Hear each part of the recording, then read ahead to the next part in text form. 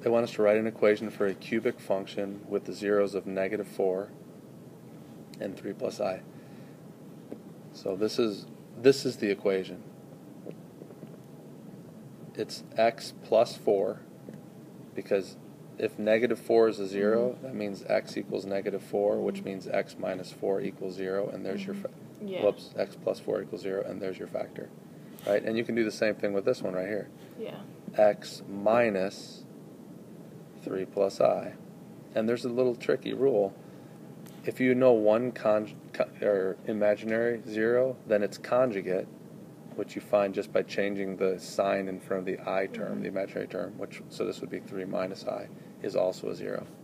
So it's x minus 3 minus I. Now that is the answer. And if they didn't tell you to write it in standard form, you would be done, because all they said is write an equation. But they really don't mean just any old equation. They mean it, the cubic. They want the cubic in standard form. They want it to look like ax squared or x cubed plus b x squared plus cx plus d. That's what they want you to write it like.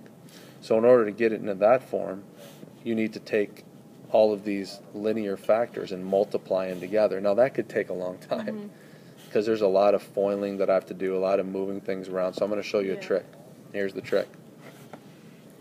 The rule is that this pair of linear factors, if you multiply them together, is going to be equal to... Where did you get this from, though? This one right here? Yeah. That's the conjugate of this. Oh, okay. See how this is 3 plus I? That's 3 minus I. Yeah. That's how you know that's got to be there. So the rule is x squared plus...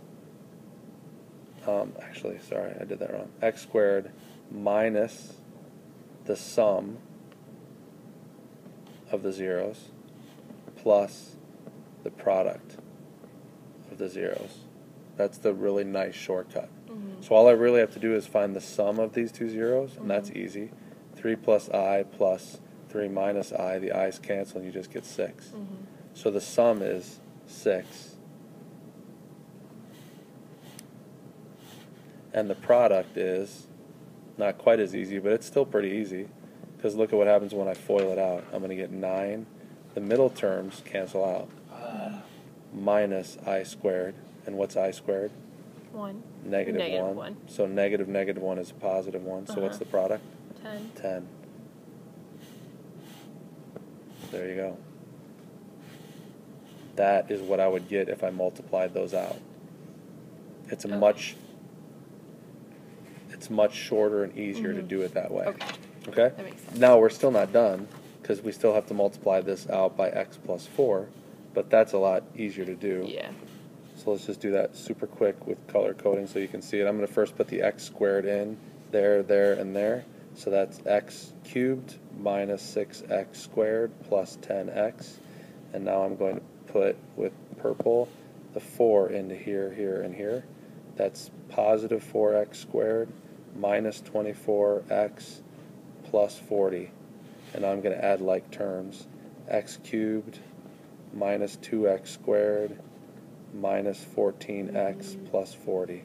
There is your equation that has these two zeros, and by the way, it also has this third zero as well, which we knew it had.